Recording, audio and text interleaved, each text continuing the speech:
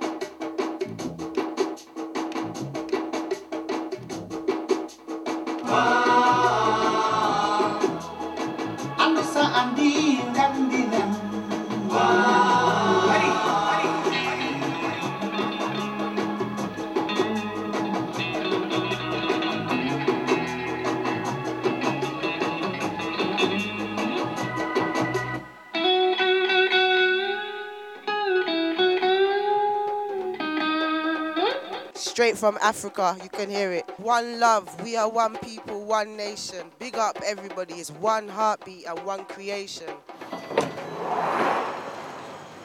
This station is Mornington Crescent.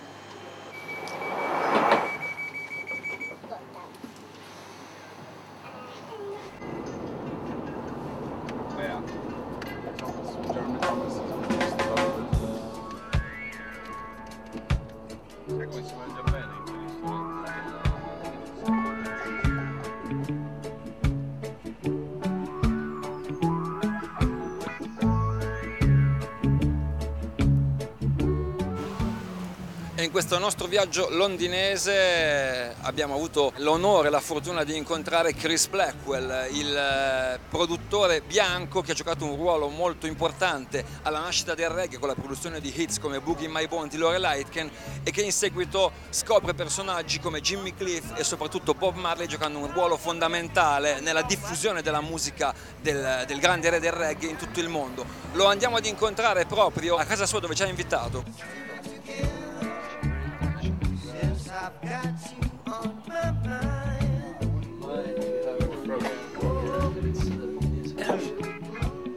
Now you are here, I said it's okay to see what we can do, baby.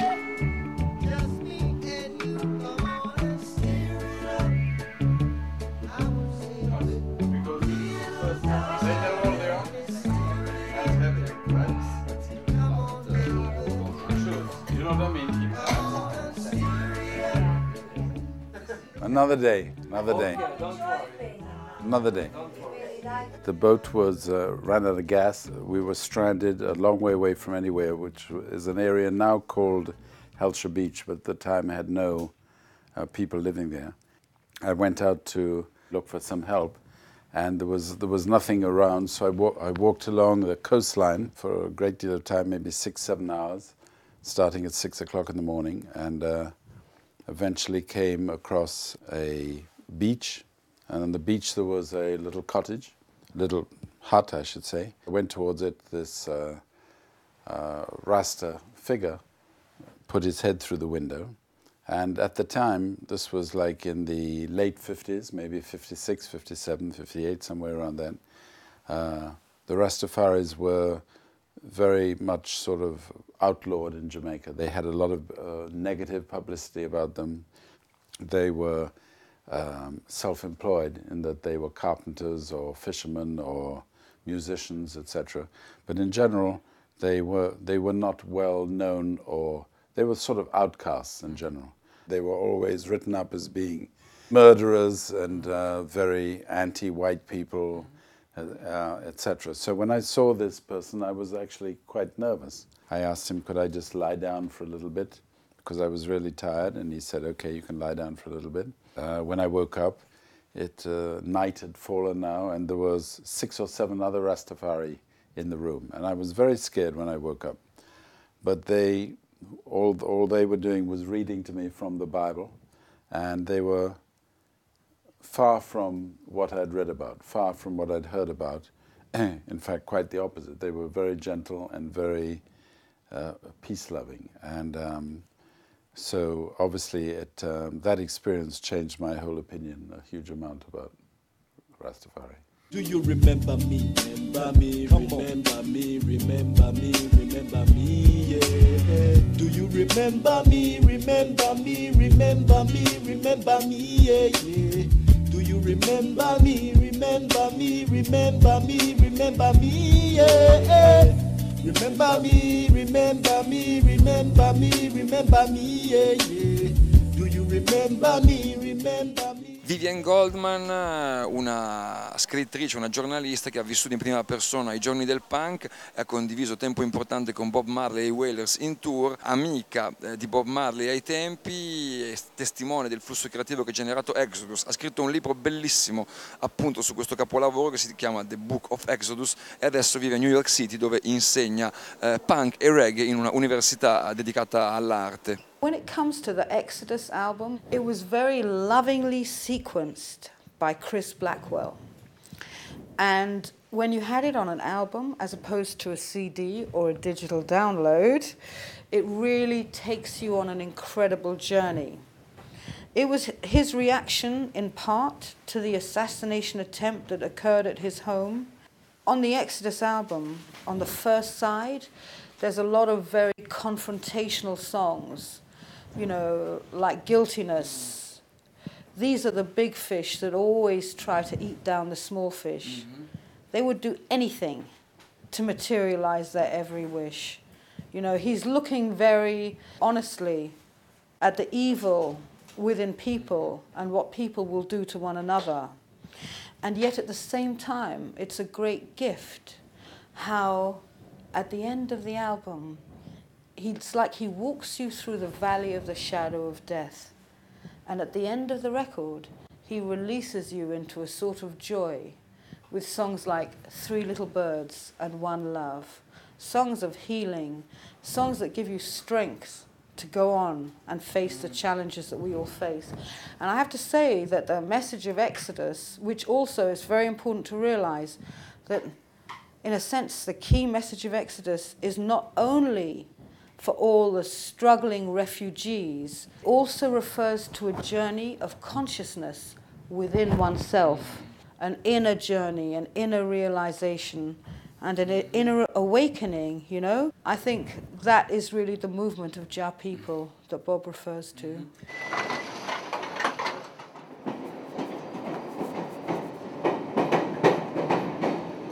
London Underground, la metropolitana di Londra, una cosa che rimane in mente a tutti i visitatori, e come scrive Alex Roggero nel suo bellissimo libro Un treno per Babylon, la metropolitana che raccorda i vari quartieri di Londra con le loro comunità, come i 5 continenti e i tanti paesi del mondo. E ovviamente tra questi popolosi quartieri ci sono anche luoghi importanti per la storia del reggae qui a Londra, come Notting Hill, primo centro dell'immigrazione di giamaicani subito dopo la guerra, e per esempio Brixton, giù a sud.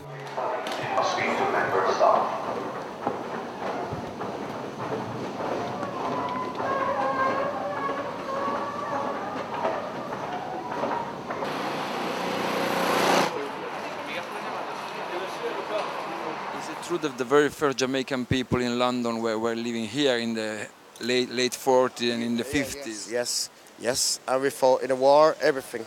It's only a few years, it was about 10, 12 years ago, the first time every black man got and started to speak up for themselves. Because most people around here don't speak up for themselves, right? They don't tell the true fact. They think they portrayed a pretty guy driving a plane. They don't say that a black man driving a plane. And the biggest bomber plane that's made more bombing trip to Germany is a black man driving. And they always portray that a white man done it, and it's never been, right? But we fought in the war, and then we fought here to make everybody walk peacefully, every nation, to walk peacefully in the street. And without us, nobody survived here. Do you remember me?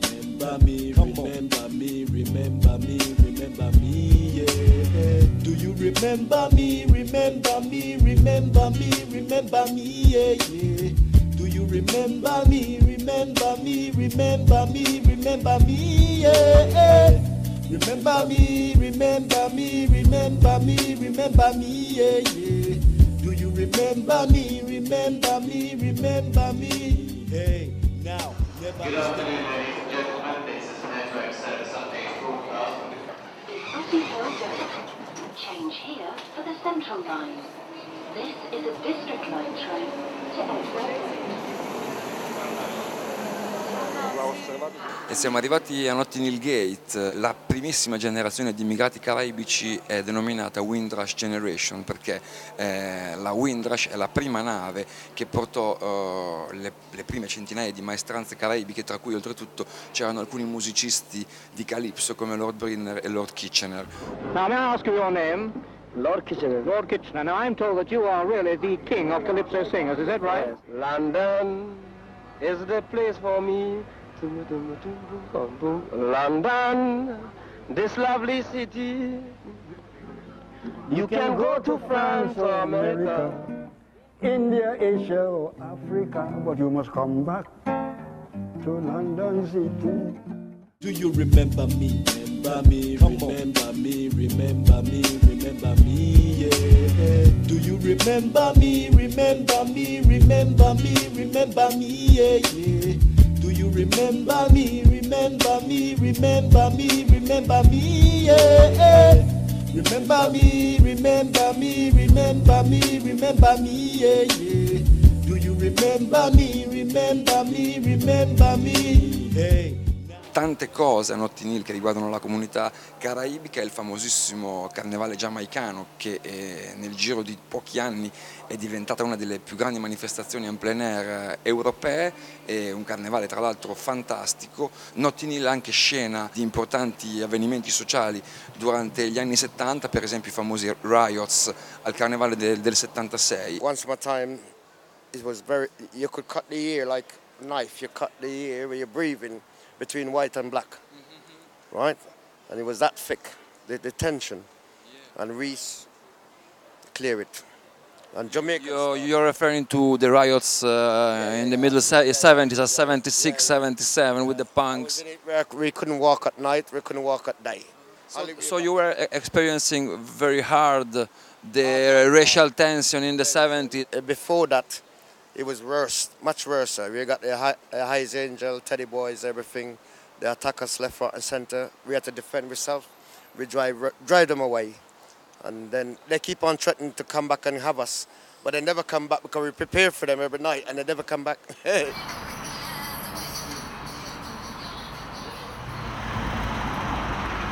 Living in London since a long time in this area, Portobello Road. No, I don't live here. I work here, just up the road.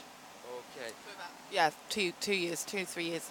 So do you know about the history of this area, like the Jamaicans living here since the late 40s? Yeah, I mean it's had quite an interesting history because there was the Windrush, I think that was in the early 50s or 60s. I might be a bit wrong. Late 40s, like 1948, the Windrush. Yeah, the Windrush. So a huge population, West Indian population being here, and then slowly, I think the area has become more and more gentrified.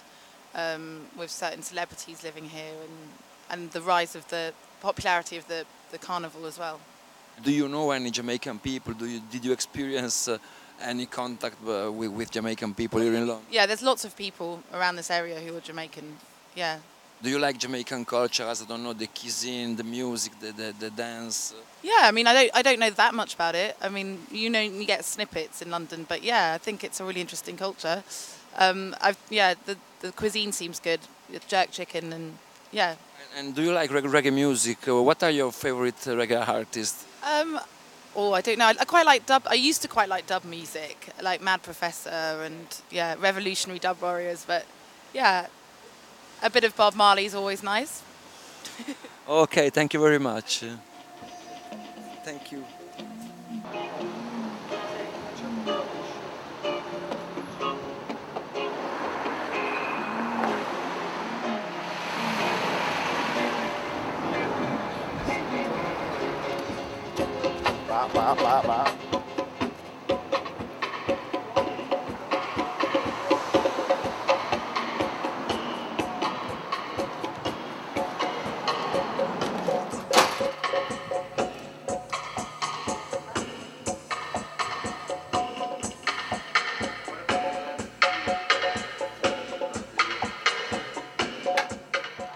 numero 31 di White Horse Lane, periferia sud di Londra, gli Ariwa Studios di Mad Professor.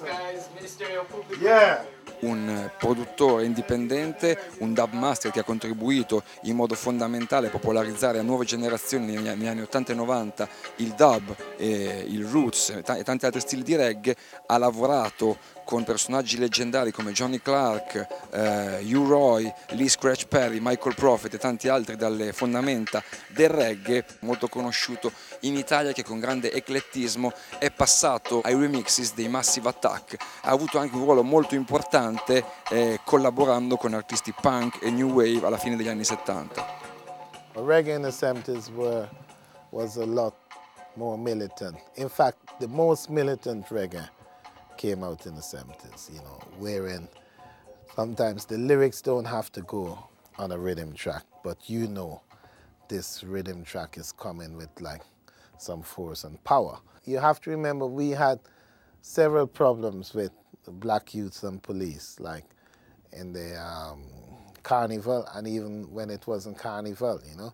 In fact, the laws now came out because of the problems we had, where police got nervous, and even to this day, if they see like maybe 3 or 4 black youths in a corner, they would either want to know what they're up to or want to get them to move on, because they think you're inciting or planning some trouble, you know? Do you remember me? Remember me, remember me, remember me, remember me, yeah. Do you remember me? Remember me, remember me, remember me, yeah, yeah. Do you remember me? Remember me, remember me, remember me, yeah. Remember me, remember me, remember me, remember me, yeah, yeah. Do you remember me? Remember me, remember me. Hey, now, never is there gonna be relief for me in this vague, distorted reality. I am afraid I am a haunted being, just like all of the other indigenous. We're the first one in Britain to make music, reggae music popular, like having shabeams and things. Nobody didn't know about shabeams. Nobody knew about raving. First thing we started having in this country was a hire from the vicar, a church hall, to have a wedding, parties and things. Then we started to have shabeams and things, right? We didn't have them kind of, you know, because when I came in this country, there was no blacks, no dogs, and no Irish. And then certain Irish racialists attack us as well. The exciting moment is when we have a good party, but then the police always trying to break it up. They don't like us enjoying ourselves. Every time we try to enjoy ourselves, the police always comes, took away our drinks and anything, and trying to raid it and trying to close it down. And we fought back eventually, and they started back off a bit. And when they started back off a bit, they leave us alone. Because when they see we started to get a bit aggressive back onto them, then they stop, provoke us.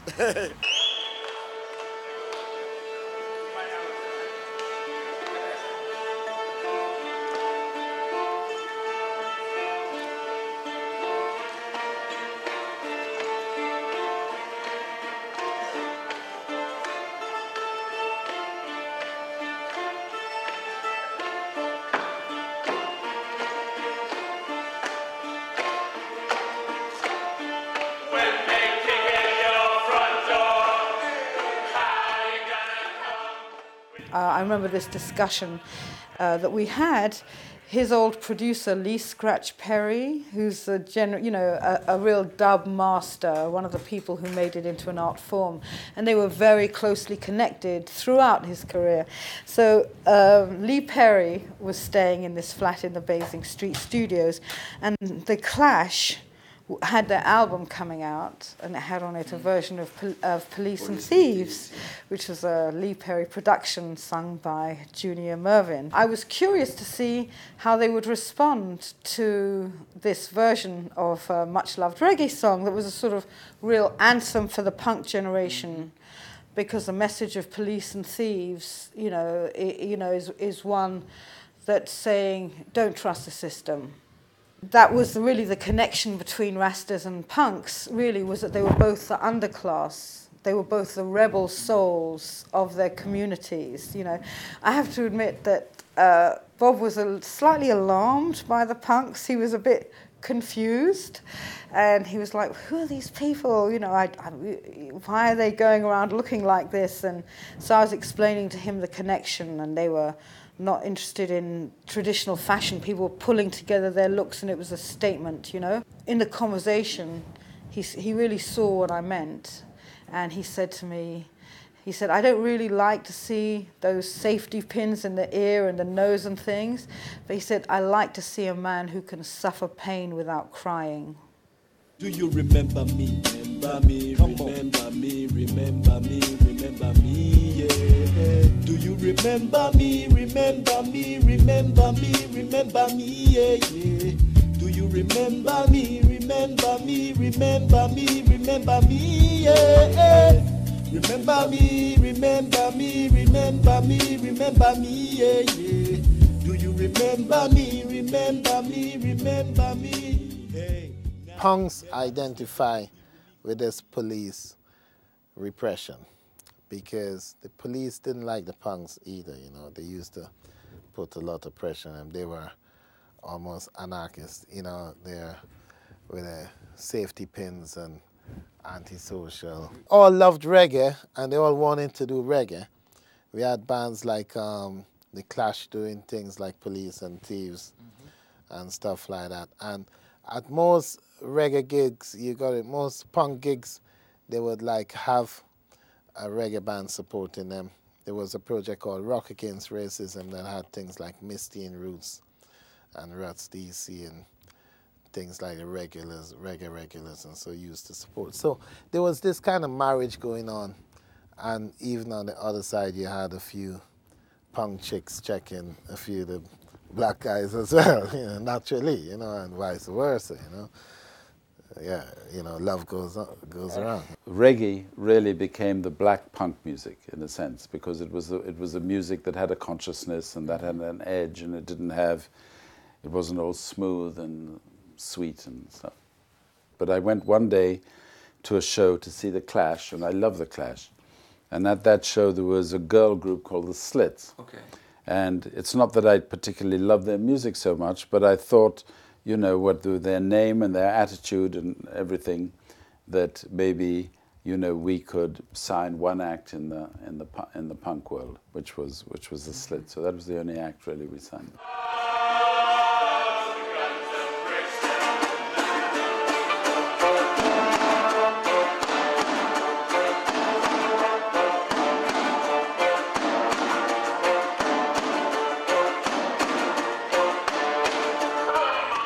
Dopo il nostro viaggio in Giamaica dello scorso anno, quest'anno Londra, la grande città, è lo scenario delle nostre operazioni. Il nostro scopo del viaggio in città, qui per esempio siamo a Brixton, uno dei fulcri dell'emigrazione caraibica in città. La seconda ondata, quella che ha seguito la prima ondata, la cosiddetta Windrush Generation, quella di Notting Hill Gate, più centrale rispetto a Brixton.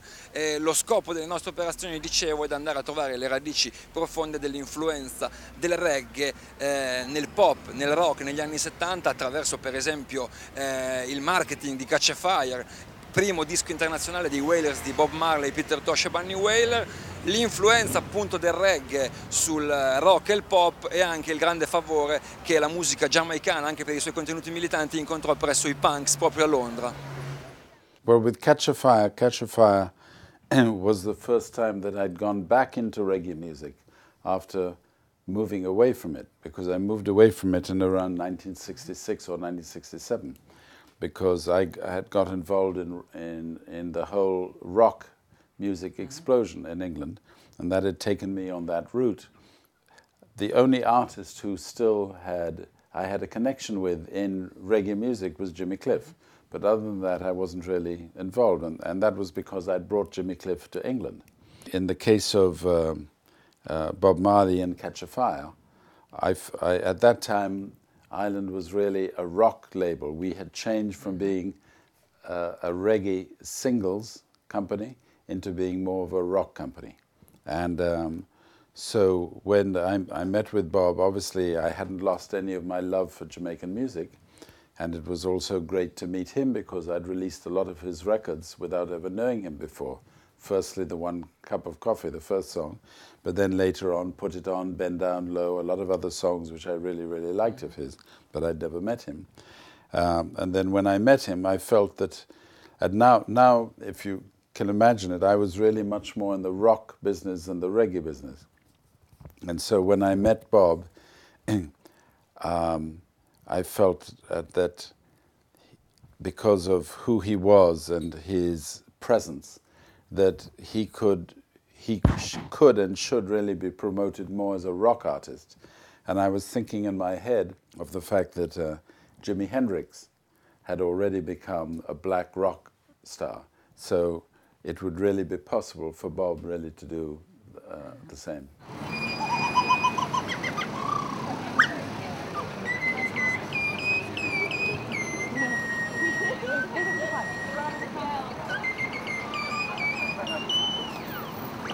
Boy, Mr. Brown, all right.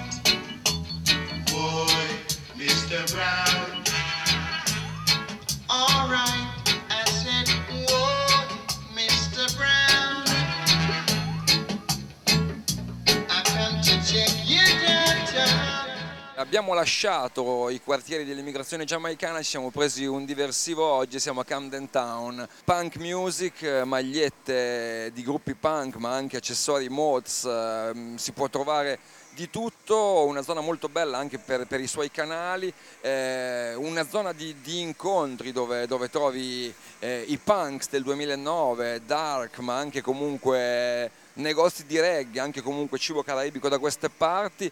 Mi viene in mente questo bellissimo video dei Madness, non un gruppo reggae ma un gruppo comunque connesso alla musica giamaicana in qualche modo. I Madness prendevano nel video dell'omonima canzone la tube per Camden Town e si ritrovavano per incanto ai Caraibi, sotto al sole, sotto alle palme, con un mare bellissimo. Noi siamo usciti dalla tube e invece abbiamo trovato questa giornata piovosa, fredda, anche se poi non così atipica per l'estate londinese, per il giugno londinese. Camden Town non propriamente un quartiere reggae, ma un quartiere variopinto, con questo bellissimo mercato, un quartiere con negozi di dischi, un quartiere che è stato spesso teatro di ottimi locali dove si suonava musica reggae, e vediamo che cosa ci offre questo mercato, anche magari in termini di qualche acquisto di dischi.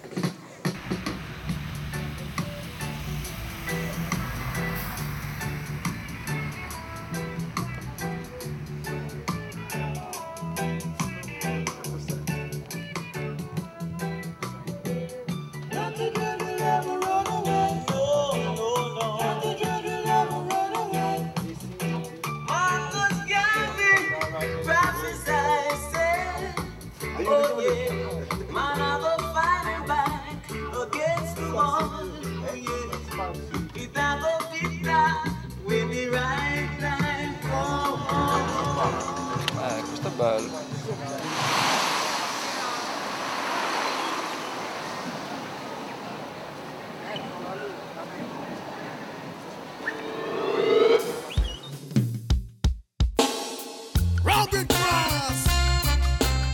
Sister Elizabeth, do you like reggae music? I love reggae music.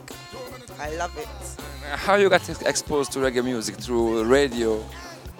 Yeah, from birth it's been playing, so through my parents and my grandparents, my family, you know, they sing, we have some artists in our family, so you know, it's the heartbeat. And which artist do you like more? Buju Banton, love Buju Banton, love him. Rockstone. What do you think about the living of the Jamaican community now? Yeah, we have Jamaicans in our family. We're persecuted because we are herbalists, but other than that, we persevere. So we give thanks to the Almighty.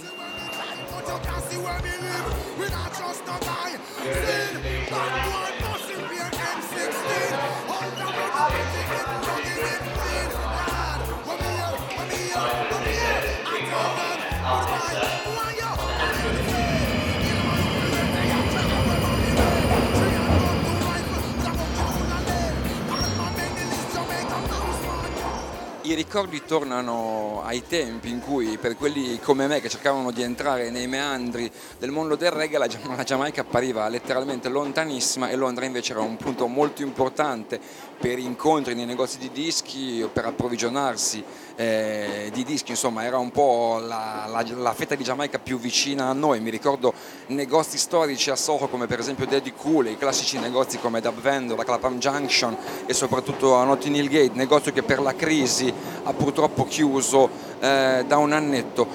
Questi sentimenti oltretutto sono stati racchiusi molto bene dalla una delle primissime canzoni di Africa Unite che si intitolava proprio Last Train to Brixton.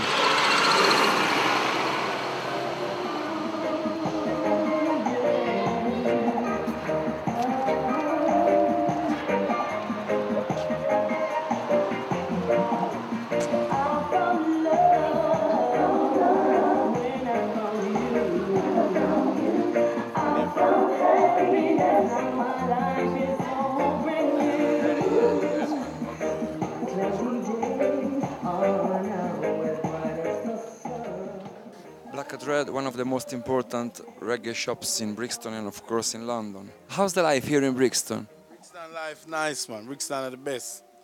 Brixton, you have no problem as long as if you're part of the community, you're all right. The people them take care of you and it's a nice place to be.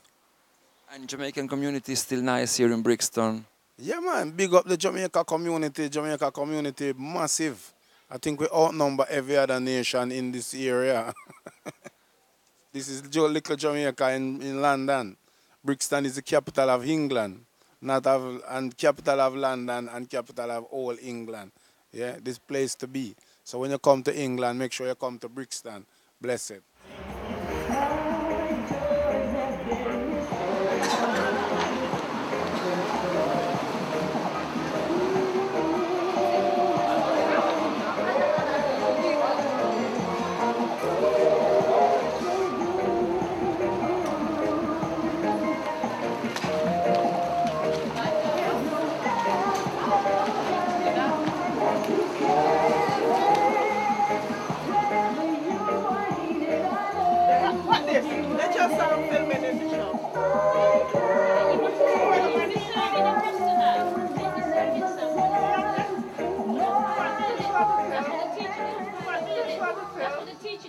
Brixton is a main place that quite a few of our people come to meet each other, and we sometimes discuss all the different things that has been happening, and also it's a place that not just the Jamaican people but all different black people from different country and ethnic background comes together, and we just unite in buying our goods, talking, and things like that.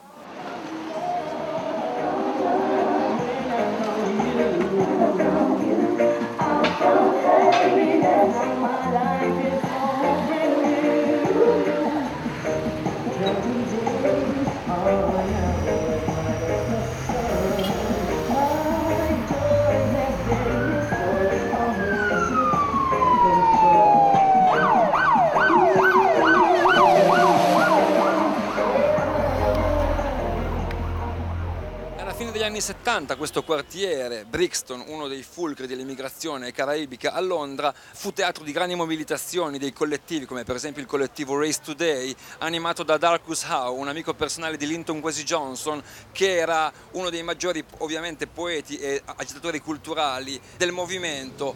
Alcuni motivi scatenarono dei veri e propri riots da queste parti, per esempio un attentato da parte di ignoti neonazisti rivolto verso una casa a New Cross dove era in atto una festa serale di adolescenti caraibici in cui morirono parecchi ragazzi. 13 ragazzi morirono in questo incendio di New Cross, il cosiddetto New Cross Massacre.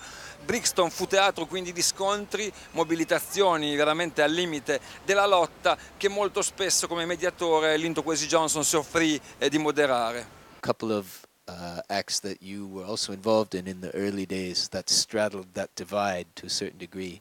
You have Linton Kwesi Johnson. So what can you tell us about these UK-based reggae acts and that fertile creative period? Well, Linton Kwesi Johnson was really unique. And his first record, Forces of Victory, was really an important record. You know, it was something that everybody latched onto. Listening to the words, what he had to say was really, really important. Last carriage, please move towards the front door.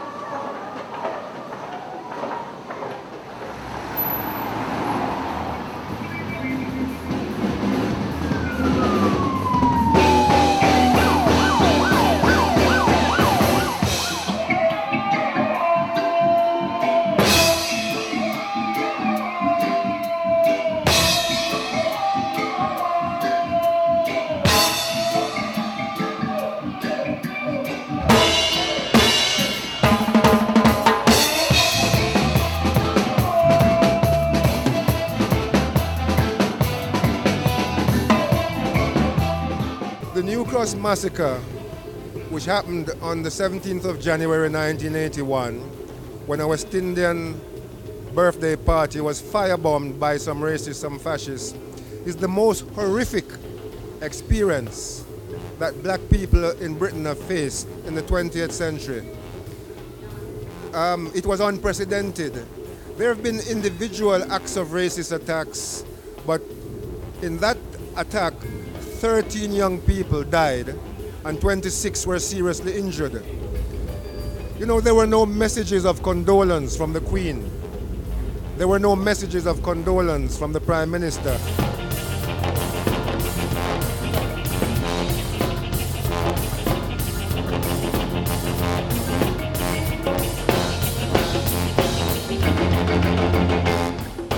War.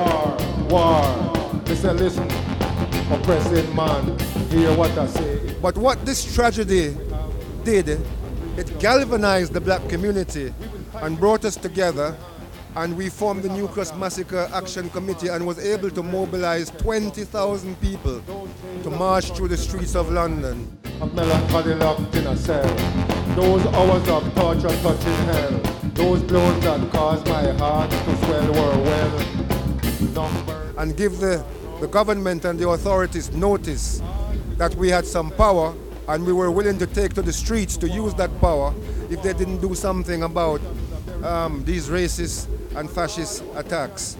And that was the Black People's Day of Action that happened in March of 1981, 2 months after the New Cross fire. No run. You did sound your siren on his war now. War. The special patrol will. The tragedy of the New Cross fire galvanized the black community together, and out of it came something which was very powerful, the Black People's Day of Action, and it was the first watershed moment in the history of the modern black experience in Britain, because it gave, it made the authorities begin to set into motion some changes and to deal with some of the problems to do with racial equality and so on. It was the first significant moment since the 1958 Notting Hill riots. It was the most significant moment in our history.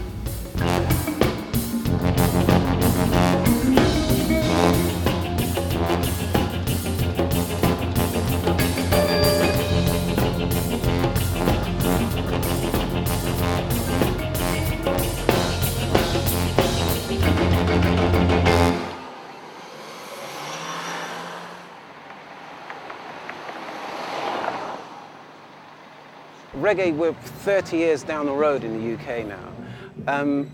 Perhaps the only surviving band that's performing and touring at the moment is Steel Pulse. Steel Pulse is still out there, still fighting, still promoting reggae, and Steel Pulse to date is the most successful international roots reggae band from the UK. So reggae is still very important in the UK.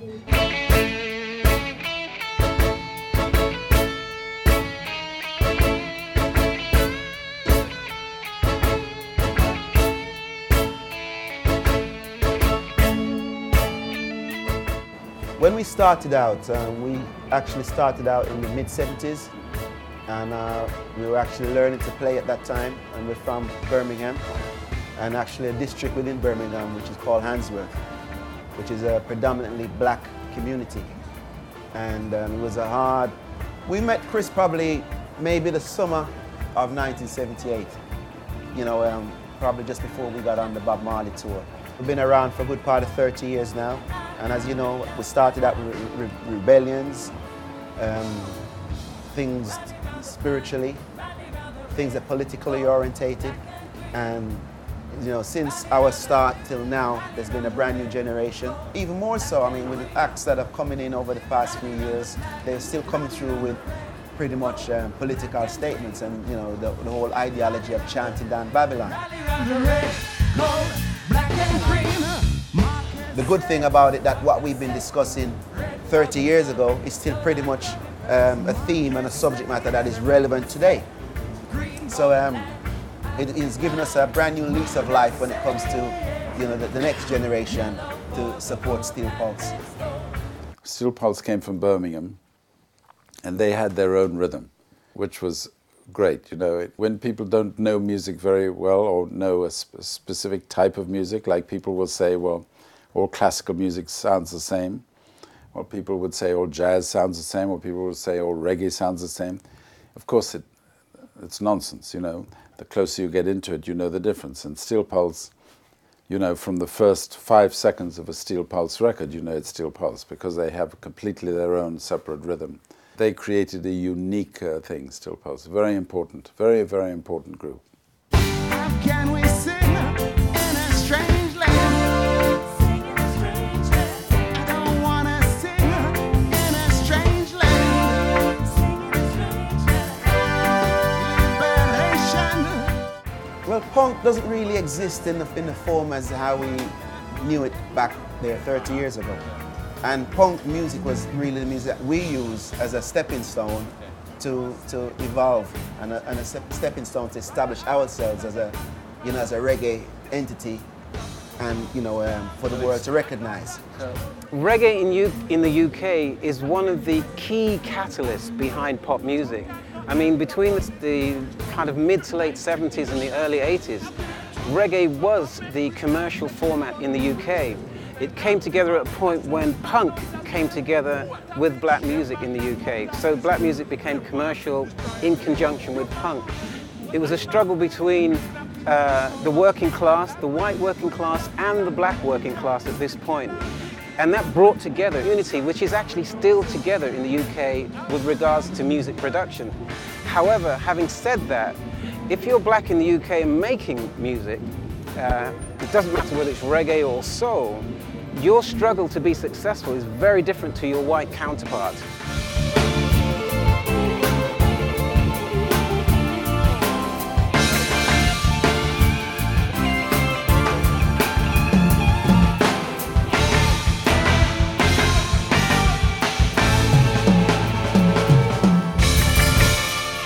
Remember me, remember me, remember me, remember me, yeah. Do you remember me, remember me, remember me, remember me, yeah, yeah. Do you remember me, remember me, remember me, remember me, yeah. Remember me, remember me, remember me, remember me, yeah, yeah. Do you remember me, remember me, remember me, hey. Now, never is there gonna be relief for me in this. Punk is a music that was born out of a really rough period in British history. I was young then, you know, and I remember what it was like. There were so many strikes. The garbage was piled high in the streets. There was a lot of IRA bombing. You just didn't know when you left the house if your number was up. There was a lot of it going on. And what I mean when your number was up was if you caught in a bomb and maybe you would die, you know? So it was a city really on the edge. No surprise that Johnny Rotten sang Anarchy in the UK. Quartiere molto importante per l'interazione della cultura giamaicana nell'ambito della cultura di strada bianca, come per esempio testimonia una canzone come Guns of Brixton, scritta da Paul Simonon per i Clash, e presente in London Calling, uno dei loro migliori lavori.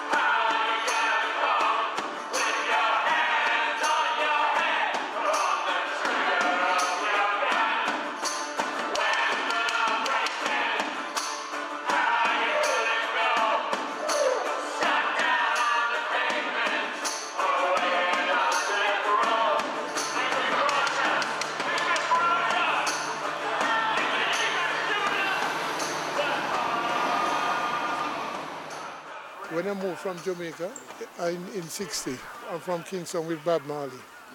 Bob Marley is my schoolmate. Same area, Trenchtown? Yeah, Trenchtown, yeah. Right, I've been here from the 60s, but things was rough. Because you have to fight your way. We used to fight from up Labrick Road, right back to our Batix Road, St. Mark's Road. They say you must get out, but we couldn't care less. So we said we ain't going nowhere because, but what they did not know, the Rasta man used to tell them, that's these people is we. Because we come from Africa, thousands and thousands a year, but they don't know. Everybody is one people. They didn't know because they'd still go back and take the Africans them and treat them rough. But the Indian used to tell them that, you remember, you are my brother. How did the Indian know that in America? When they go to America to take it, the Indian turn and say, you're all my brothers. Because you must come from something, right? Sizzler.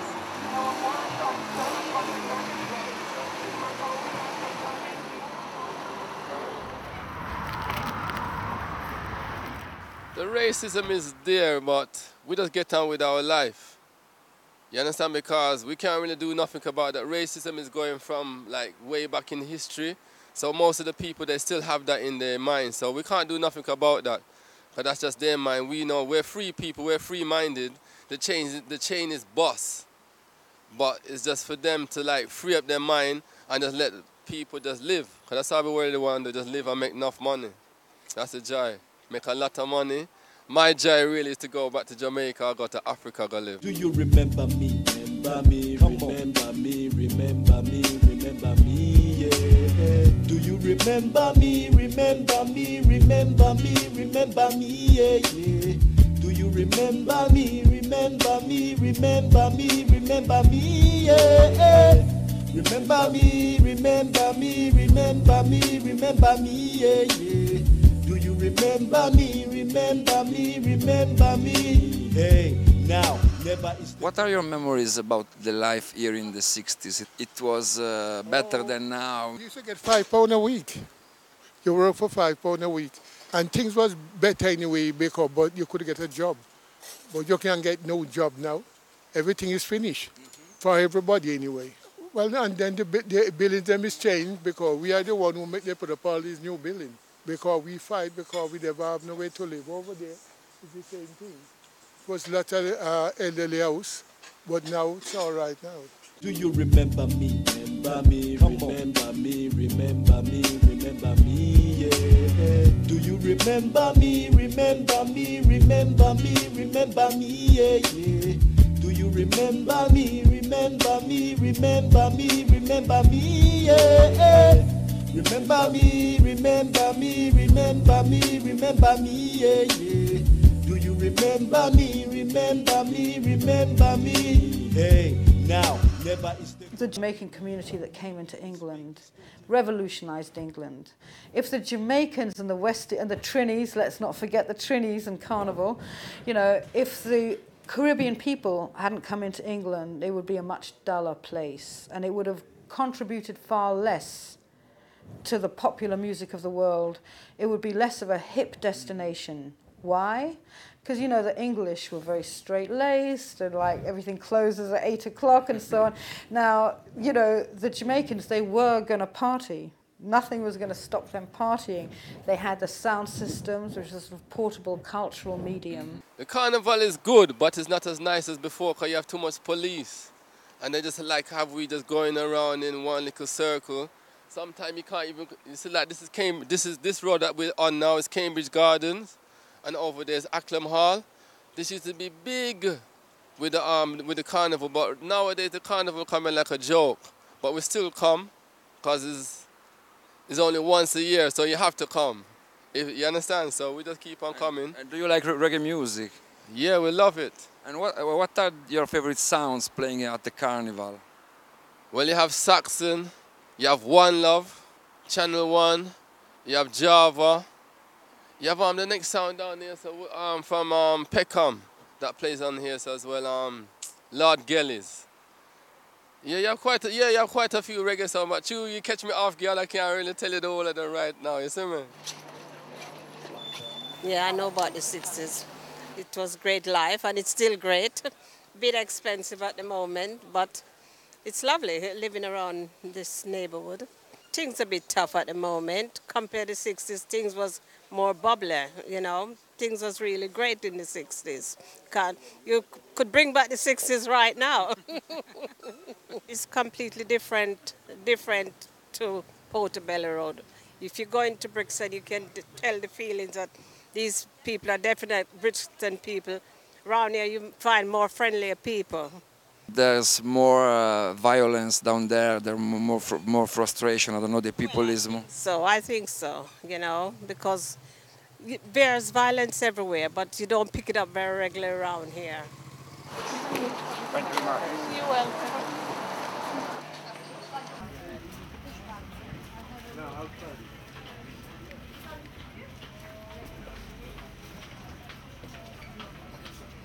The carnival changed now because you got pay different people take it over. It was Frank used to run it from All Saints Road. I used to play the band, so I used to play music too. But everything changed now. Then they bring in this and they bring in that, and all the big shots take it over now. So it's actually mash up. The carnival is actually finished because we are not partaking in it again. Everything gone. We just backed out because, well, we're getting age now. The younger one, them taking over. But when them taking over now, they do it different. We used to got place in a tabernacle around All Saints Road where we couldn't meet together on All Saints Road. But was it like a community place, the tabernacle? There's no community now. Because we was the community and all of we split up. So all the younger kids, they are trying to do it. But the other people them kind of push them out, so they ain't going nowhere. What are your all-time favorites concerning Jamaican music? Bob Marley, Stranger Cole, Alton Ellis, because we all grew together in Trenchtown. All those guys is part of the music scene from in the 50s.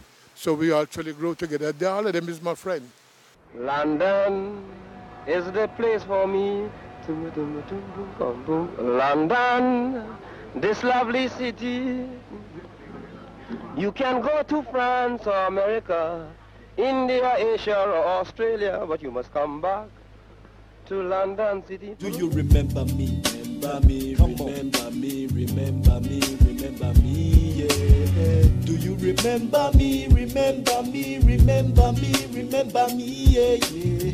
Do you remember me? Remember me, remember me, remember me, yeah. Remember me, remember me, remember me, remember me, yeah, yeah. Do you remember me? Remember me, remember me. Hey, now, never is there gonna be relief for me in this vague, distorted reality. Ali Cambell era uno dei membri fondatori di UB40, un'esperienza molto importante che lega il rock alla musica giamaicana. Ha lasciato 2 anni fa il gruppo per problemi non solamente legati a politiche artistiche e sta intraprendendo una sua carriera solista. Andiamo ad incontrarlo ai Kensington e parleremo quindi di lui a proposito dei suoi nuovi progetti, ma anche ovviamente della lunga e gloriosa carriera di UB40. Dobbiamo muoverci perché sta arrivando il treno e credo che dobbiamo prenderlo piuttosto in fretta.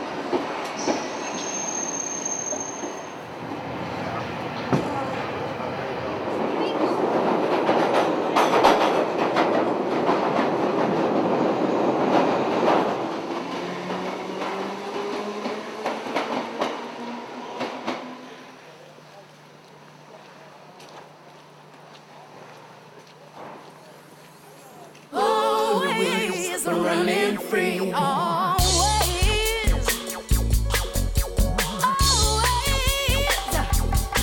I said always running.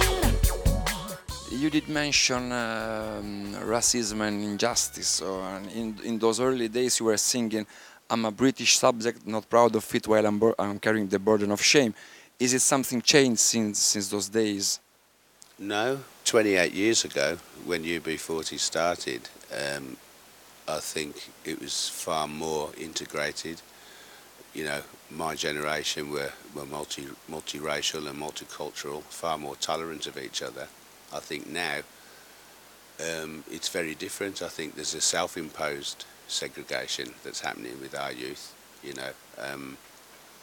Some people can blame it on hip-hop, you know, and the gang culture.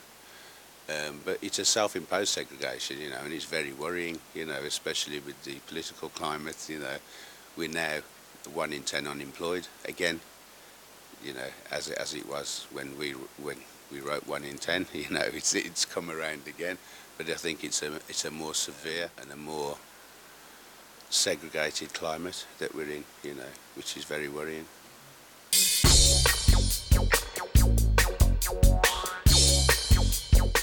About your very beginning, how you got exposed to reggae in Birmingham? Well, I lived in an immigrant area, predominantly Asian and West Indian, you know, so I love Asian music too. But the music of the streets was reggae, you know, or was rock steady in those times, you know. I mean, I've loved reggae since I was 10 years old, you know. Never refugee, always running free.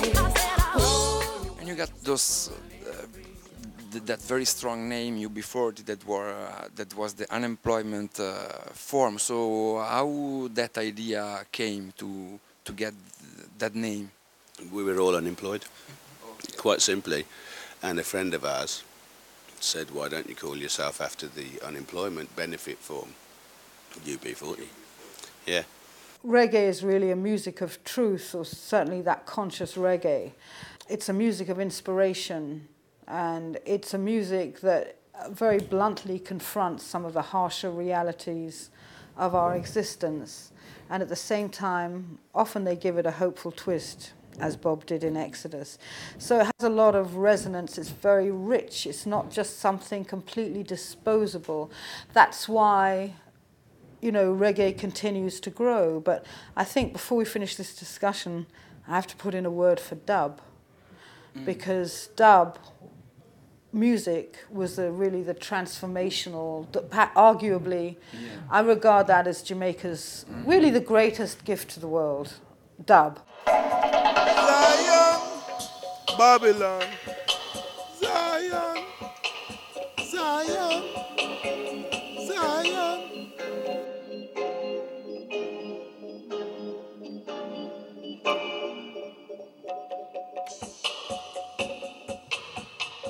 You became quickly very famous as dub master, and I don't think very quickly. Yeah. Relatively quickly, no. No, I mean, I started experimenting. Yeah, I started experimenting, and you know, it didn't happen quickly. By the time I started, the guys who were doing it, obviously, you had Tubbies, Earl Thompson, Jammies, Lee Perry, and so forth. And you had like scientists coming from Jamaica, you know. And in London, you had really and truly Dennis Powell, Adrian Sherwood, you know. That's it. So I was doing some experimenting, and then I hooked up with Shaka, and then I